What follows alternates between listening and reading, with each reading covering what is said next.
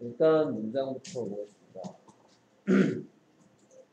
오케이, 나이를 묻고 답하는 거네요. 그럼 뭐? How old are you? How old are you? How old are you? 오케이, 그래서 how의 뜻은 How? 얼마나 뜻이 있죠? 네. old의 뜻은 오래된? 오래된, 나이든. 그러니까 그래서 얼마나 나이가 들었니? Are you? 너는? 이 말이죠. 너 나이가 몇 살이니? How old are you? How old are you? 너 나이가 얼마나 들었니? How old are you? How old are you? 오케이. 그랬더니 난 7살이야. I'm 7 years old. I'm 7 years old. 7 쓸 수 있나요? 네. 7 써볼까요? 잠깐만요. 연습 가지고 올게요. 네. I'm 7 years old.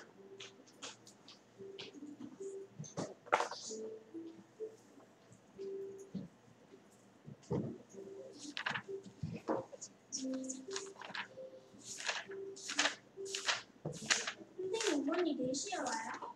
어디다 갔어?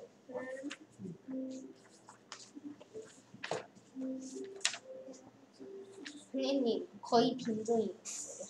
I'm 7 years old. 볼까요? 왜 민준아 뭐가 잘 안 되니?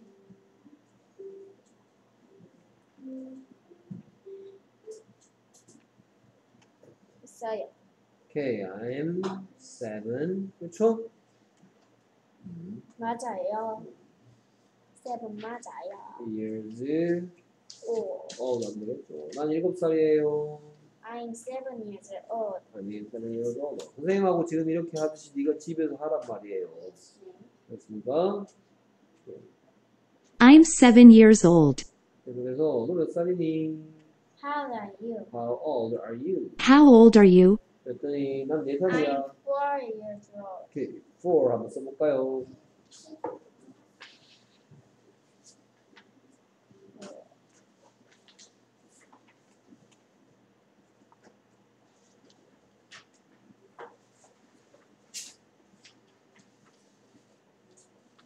오케이, 쉬웠어요?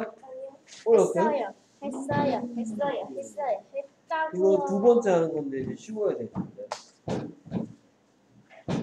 오케이, 그래서 I'm 4 맞다. years old. 맞아요. 오케이, 알겠습니다. 네, 난 4살이에요. I'm 4 years old. 그래서 I'm 4 years old. 맞아요. 오케이, 몇 살이니? How old are you? How old are you? I'm How old are you? 오케이, 난 9살이야. I'm 9.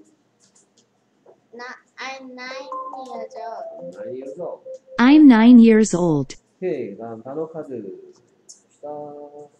C레벨은 각 호수마다 2개입니다. 단어 하나, 문장 하나. 네. 오케이, 그래서 4호의 단어.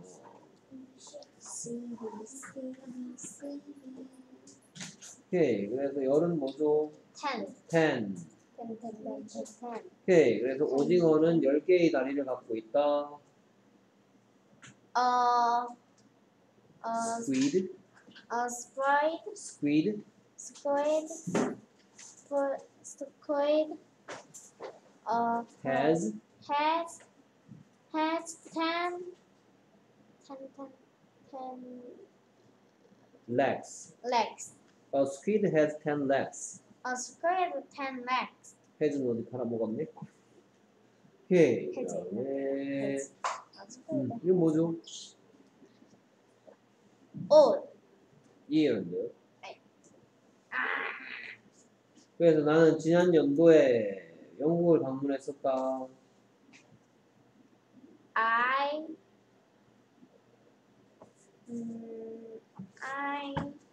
visited visited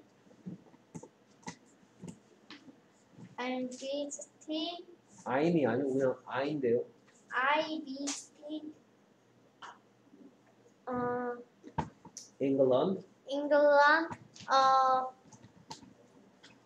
Year. year ago. ago.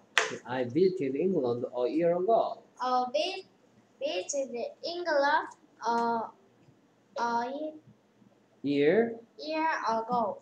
오케이. 그 다음에 나이가 든 몇 살, 몇 살? 나이가 든 오케이. 그 집은 매우 오래됐어요. 오른. 그 집은 매우 낡았어요. 읽어주세요. Till 더 the house is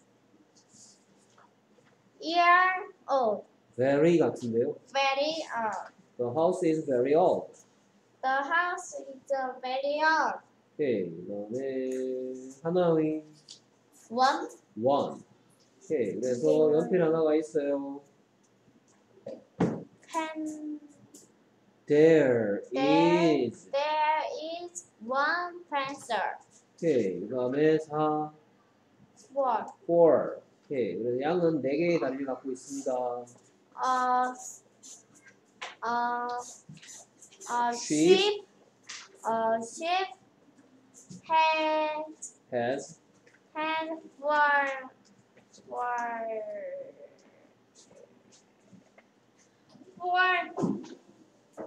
legs. legs. A sheep has 4 legs. A sheep had four legs. Has. 4 legs. 오케이. 6. 6. 6. 그래서 곤충은 6개의 다리를 갖고 있습니다.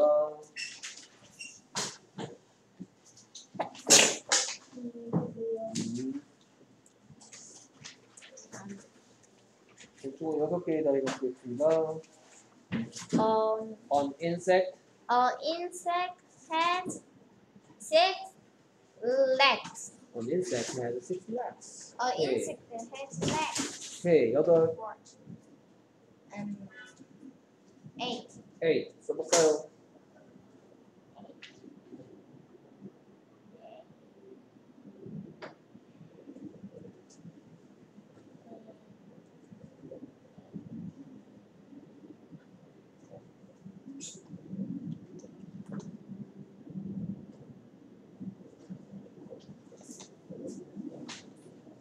뭔가 아닌 것 같은데. 오케이. 이렇게 생겼죠? 8, 죄송해요. 오케이. 마지막에 안 GH가 소리 안 납니다. 8. A 그흐트가 아니고 8. 8, 오케이. 거미는 8개의 다리를 갖고 있습니다. A spider has 18 legs. 8 legs. 8 legs. 18이 아니고 8 legs. 8 legs. 오케이. 9. 9. 9. 난 9살이야. I'm 9 years old. 9 years old. 5. 5. 5. 오케이. 그래서 나는 사과 5개 갖고 있어요. I have I have 4 apples. I have 5 apples. 5 apples. 5 apples. 오케이. 그 다음에 2. 2. 2. 오케이. 난 연필 2자루 갖고 있어. I have 2 pencils. I have 2 pencils. I have 2 pencils. I have a가 아니고 I have 2 pencils. I have 2 pencils. I have a라고 그러네. I have 2 pencils. I have 2 pencils. 오케이. 셋. 3. 3. 써볼까요? 3.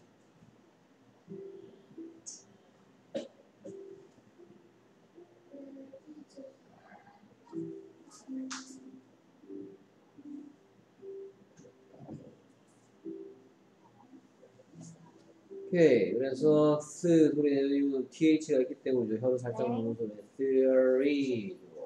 맞나요? 아니요. 멀리서 봐도 틀린 것 같네요. 네. 오케이. 그래서 세시는 어떻겠니? How about about